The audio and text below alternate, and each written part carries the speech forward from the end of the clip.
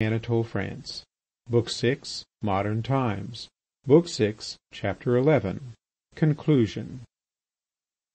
The appeal was allowed, and Pyrot was brought down from his cage. But the anti-Pyrotists did not regard themselves as beaten. The military judges retried Pyrot. Greatauk, in this second affair, surpassed himself. He obtained a second conviction. He obtained it by declaring that the proofs communicated to the Supreme Court were worth nothing, and that great care had been taken to keep back the good ones, since they ought to remain secret. In the opinion of connoisseurs he had never shown so much address. On leaving the court, as he passed through the vestibule with a tranquil step and his hands behind his back, amidst a crowd of sightseers, a woman dressed in red and with her face covered by a black veil rushed at him, brandishing a kitchen knife. "Die, scoundrel!" she cried. It was Maniflore. Before those present could understand what was happening, the general seized her by the wrist and with apparent gentleness squeezed it so forcibly that the knife fell from her aching hand. Then he picked it up and handed it to Maniflore. "Madam," said he with a bow, "you have dropped a household utensil." He could not prevent the heroine from being taken to the police station, but he had her immediately released, and afterwards he employed all his influence to stop the prosecution. The second conviction of Pyrot was Greatauk's last victory. Justice Chaussepieid, who had formerly liked soldiers so much and esteemed their justice so highly, being now enraged with the military judges, quashed their judgments as a monkey cracks nuts. He rehabilitated Pyrot a second time. He would, if necessary, have rehabilitated him 500 times. Furious at having been cowards and at having allowed themselves to be deceived and made game of, the Republicans turned against the monks and clergy. The deputies passed laws of expulsion, separation, and spoliation against them. What Father Cornemuse had foreseen took place. That good monk was driven from the wood of Connels. Treasury officers confiscated his retorts and his stills, and the liquidators divided amongst them his bottles of St. Orberosian liqueur. The pious distiller lost the annual income of 3,500,000 francs that his products procured for him. Father Agaric went into exile, abandoning his school into the hands of laymen, who soon allowed it to fall into decay. Separated from its foster mother, the state, the Church of Penguinia withered like a plucked flower. The victorious defenders of the innocent man now abused each other and overwhelmed each other reciprocally with insults and calumnies. The vehement Kerdanic hurled himself upon Phoenix as if ready to devour him. The wealthy Jews and the 700 Pyrotists turned away with disdain from the socialist comrades whose aid they had humbly implored in the past. "We know you no longer," said they. "To the devil with you and your social justice. Social justice is the defence of property." Having been elected a deputy and chosen to be the leader of the new majority, Comrade Larrivée was appointed by the Chamber and public opinion to the premiership. He showed himself an energetic defender of the military tribunals that had condemned Pyrot.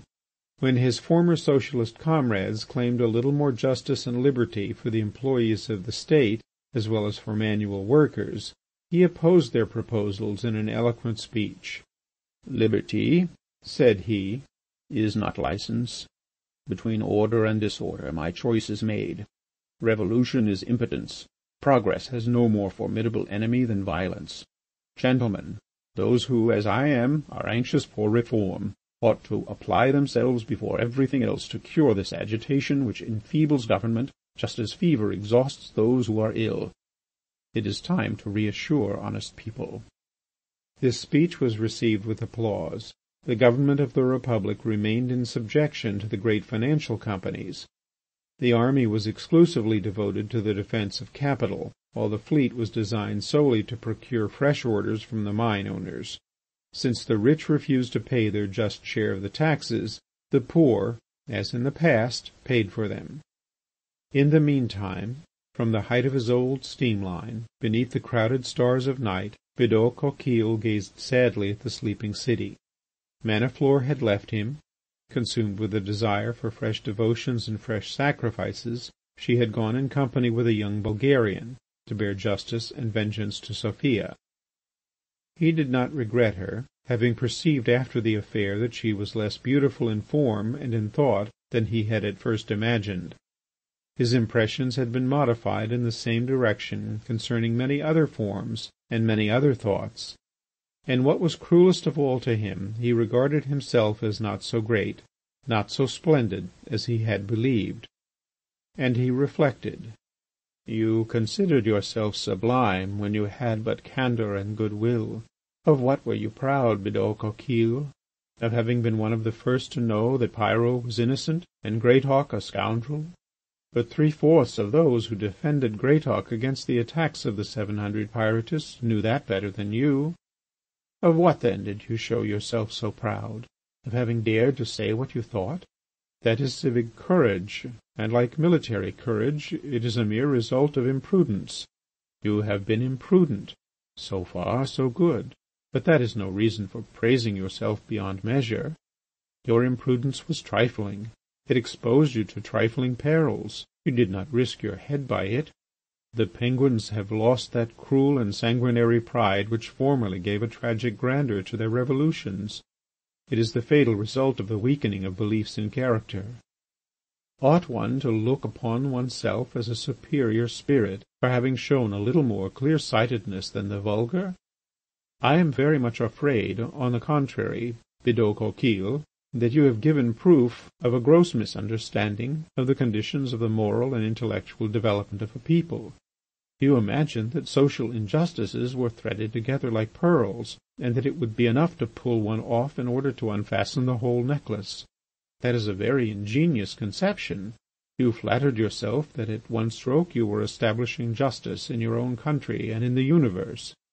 You were a brave man, an honest idealist, though without much experimental philosophy. But go home to your own heart, and you will recognize that you had in you a spice of malice, and that our ingenuousness was not without cunning. You believed you were performing a fine moral action. You said to yourself, "Here am I, just and courageous once for all. I can henceforth repose in the public esteem and the praise of historians." And now that you have lost your illusions, now that you know how hard it is to redress wrongs and that the task must ever be begun afresh, you are going back to your asteroids. You are right, but go back to them with modesty, Bidault Coquille. End of Chapter 11 and the end of Book 6.